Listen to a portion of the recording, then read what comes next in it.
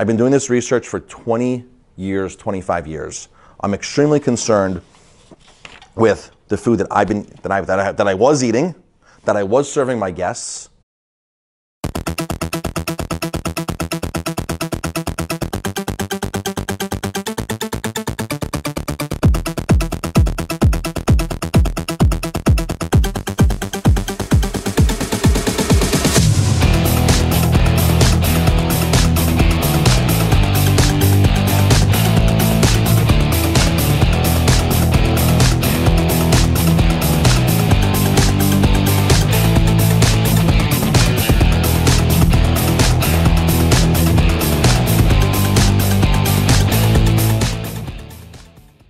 Jack of all trades. I do a lot of things.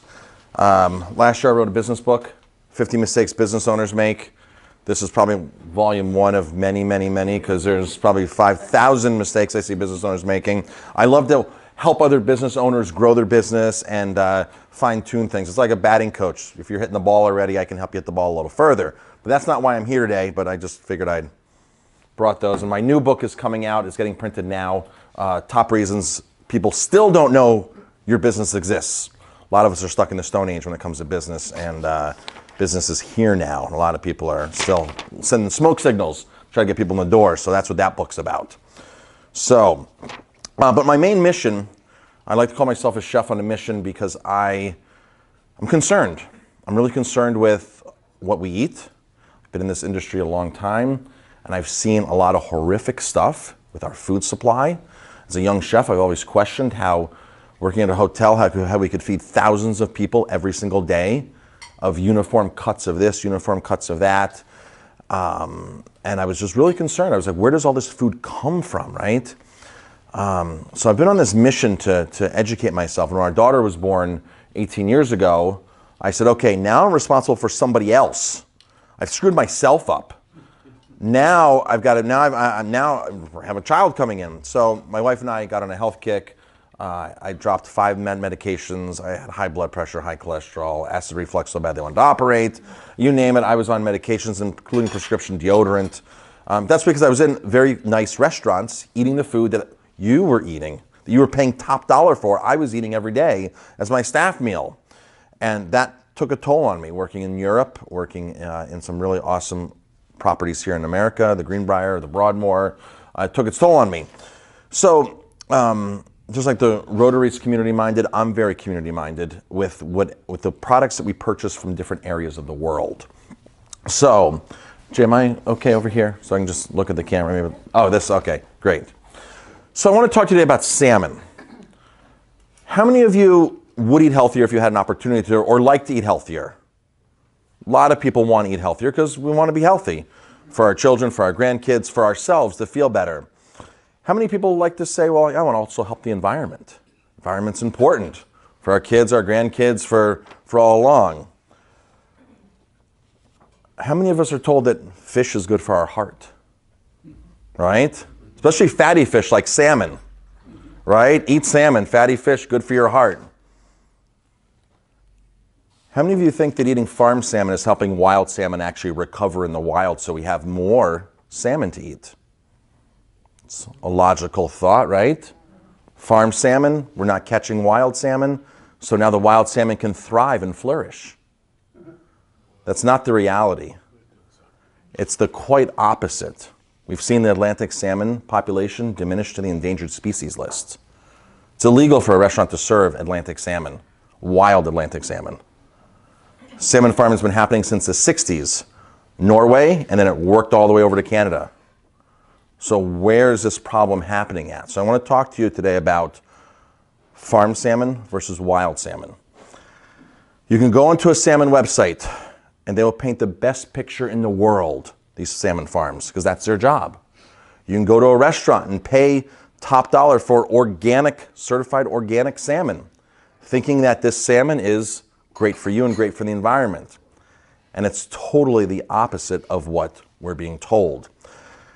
21 years ago, I had the pleasure of sitting next to a guy who founded EcoFish, a company that specialized in sustainable seafood because he cared about what he was eating and what chefs were serving.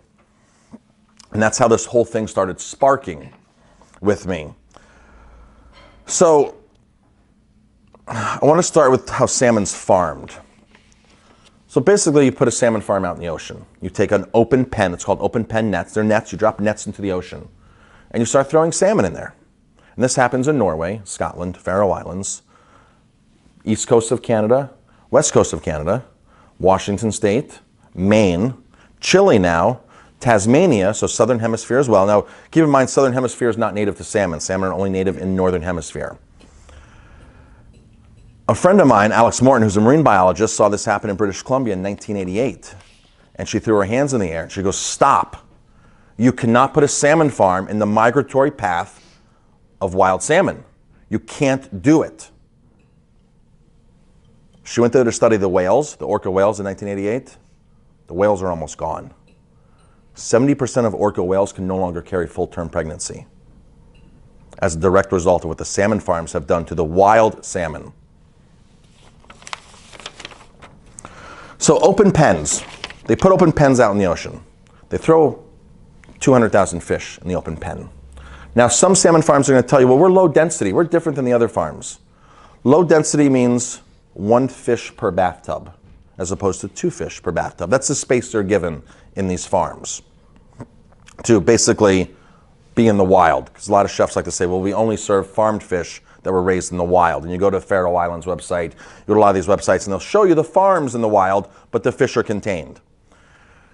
The biggest problem with salmon is you have to harvest 3 pounds of wild fish to make 1 pound of fish. It's a net protein loss worldwide. It's damaging every single fishery in all these countries because they go in and they wipe out anchovies in Peru, herring, whatever it is, they wipe it out so they can harvest the fish to turn it into pellets. 3 pounds of pellets, 1 pound of salmon. There's basically no right way to do the wrong thing when it comes to farmed salmon. On top of that, because salmon has such a very high fat content in the pellets, you need to add products from Monsanto that stabilize the fat, which is, of course, a toxin. It's a pesticide. Not approved for human consumption, by the way. Now, the salmon farms know, the industry knows that there's not much fish out there to catch anymore for them to keep feeding their fish. So what have they done? They've resorted to putting chicken feathers, chicken beaks, pork tails, whatever they can. Whatever doesn't fit into a hot dog for pork, they're putting into salmon pellets for salmon. Fish companies now own their own rendering plants from pork and chicken companies. And this is legal. This is getting pumped now into the food supply for the salmon because there's, again, not enough wild fish to catch to feed the salmon that they're saving the world with, that they're telling us when you go on their website. A lot of them like to say, well, we don't use any colorings. We use antioxidants in the food, which is a very common thing you're going to hear from chefs and these companies say. Astaxanthin, one of the best antioxidants we could all possibly take in this room, comes from krill, or basically comes from algae that krill eat. And it's, if you follow Dr. Mercola or any of those health gurus, they tell you astaxanthin is awesome. It's amazing. In 1996, synthetically produced astaxanthin was officially approved, but not for human consumption because it's made from petroleum and it's only made for fish pellets.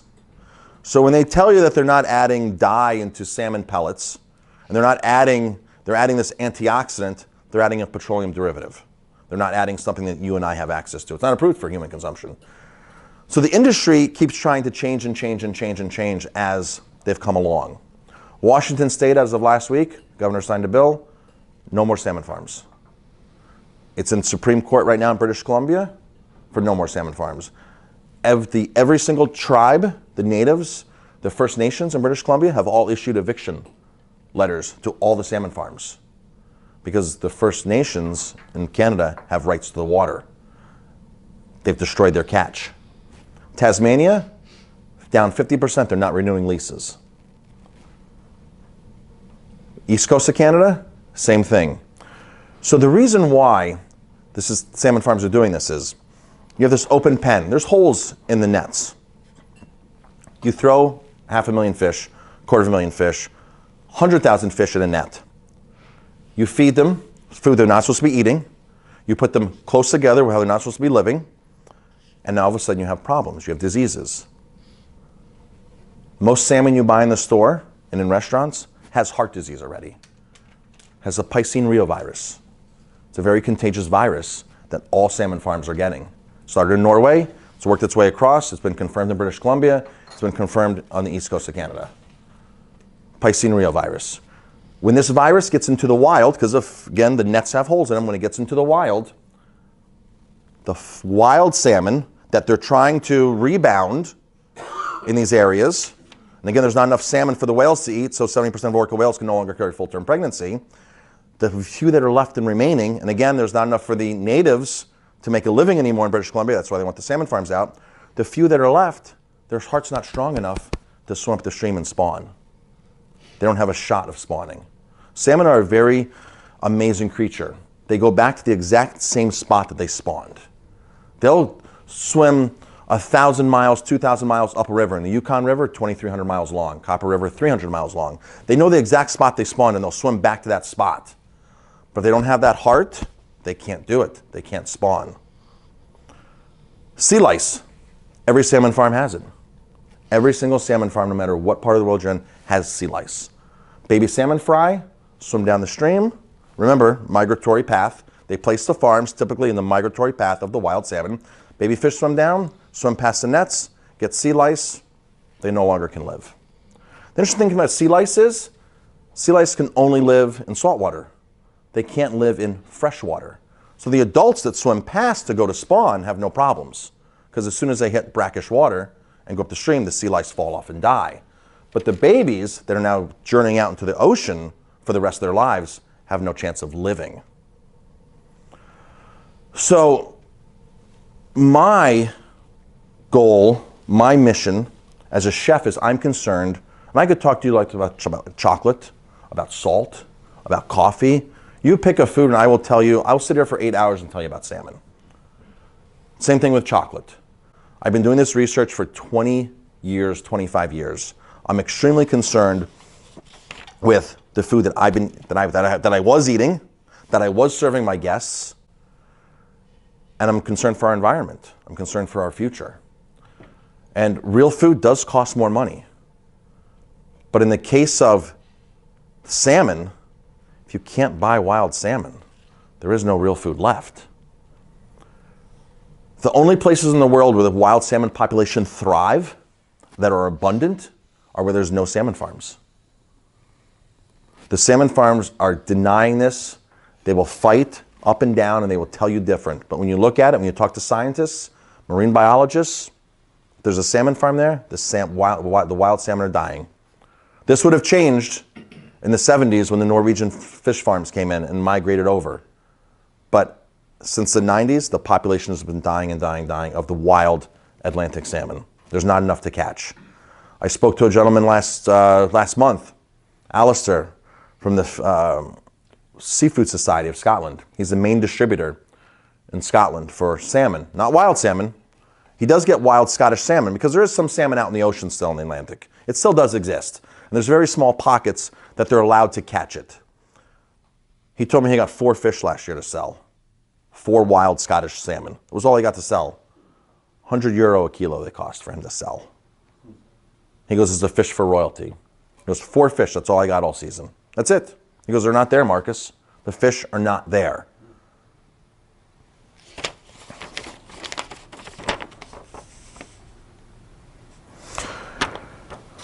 Because the nets are open, the fish have to go to the bathroom. There's extra food pellets. There's extra waste. There's waste that comes out of the fish farm. Anybody ever heard of Oban Scotch? Oban's a famous Scotch. It's also a nice community on the shore of Scotland. This nice sized community, 10,000, 15,000 people. The average fish farm will produce more waste, more raw sewage than Oban on a daily basis that gets dumped into the ocean through the nets, 100% untreated. Totally untreated. You have dead zones around salmon farms. Doesn't matter if they move the salmon farm 5 miles after they do each farm, each cycle. They're creating these massive dead zones in these bays. I spoke to a guy, Stuart Tangier, from a lobster company. Back in the 90s, they were putting out sea lice chemicals, and they were in Canada and Nova Scotia, and the farm out there happened to put out a chemical that wasn't approved. All of his lobsters went belly up in the bay, dead instantly. Everything in the bay died. So besides the chemicals that they're spraying, the excrement that goes out is totally untreated. Now, once salmon gets processed, after you've harvested and you process it, you still have more processing, you still have more waste, you still have more blood, you still have all these things that now then, again, are supposed to be treated. But if anybody follows the news, this is why they're getting rid of them in Washington State and British Columbia. And Scotland last year had a major thing where the stuff was just pumped out into the ocean from the processing plant. The farm is dumping it, the processing plant is dumping it. And again, all this is in the migratory path of wild salmon. So, we obviously advocate wild salmon versus farm salmon. There's not one farm salmon that any company can convince me, and I'm willing to debate any company, any chef out there about this. This is how much research I've done on it. There is a new hope for salmon farms. It's a $7 million investment versus a $1 million investment. And most salmon farms are not doing this. They're refusing to do this. It's called an inland containment system. Basically, they build a building, throw a pond inside of it, tanks. The good news with that is if there's disease, they can filter it out. If there's sea lice, they filter it out. Excrement, they filter it out. None of that gets into the wild. The fish still have to eat spare pork parts, spare chicken parts, and harvested wild fish. So the pellets don't get any better, but at least they're not contaminating and killing off our natural resources. So that is the one only hope for salmon farms out there. Can we buy that kind of salmon here yet? It's really not available. The industry is pushing for that. Actually, governments are pushing for that in certain areas. Norway is really pushing for that. But the industry is not pushing that because, again, it's a 7-to-1 investment. It's hard to get their money back. It's hard for them to make as much money. There is one tribe in British Columbia, Kutera, which is doing it, and they're raising their salmon twice as fast. No antibiotics, no contamination. Major success story.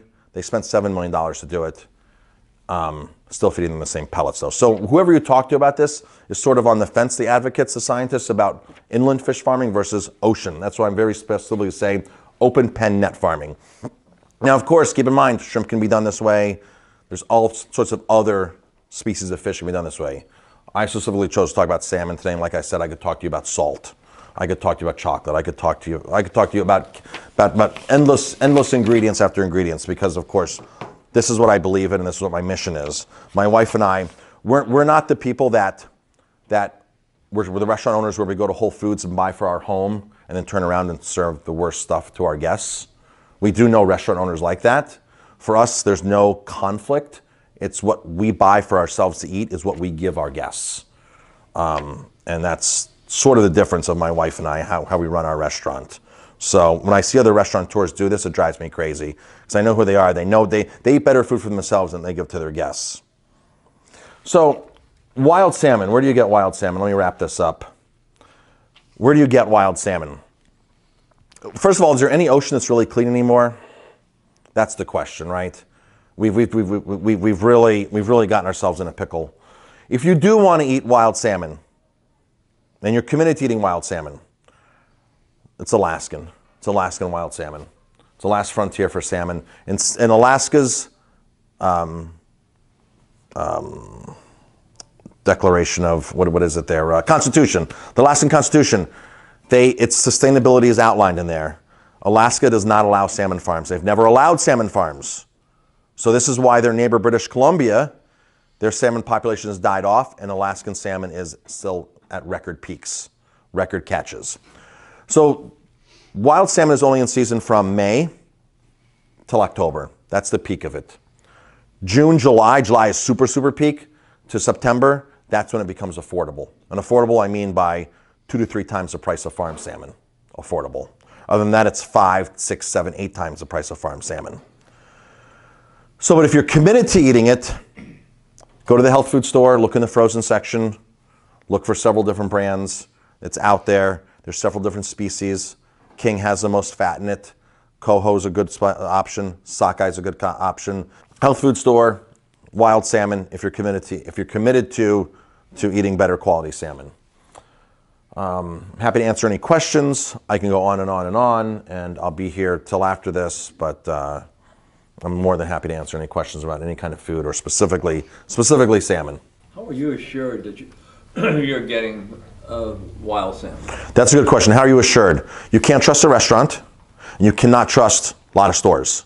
I see fraud all the time in salmon. Stores, I mean, like when you walk in and you see in the fresh counter. Or a restaurant that tells you they have wild salmon, typically 9 out of 10 times is not. You can look at the two and you can tell them apart. I can tell them apart. A good quality fishmonger can tell them apart.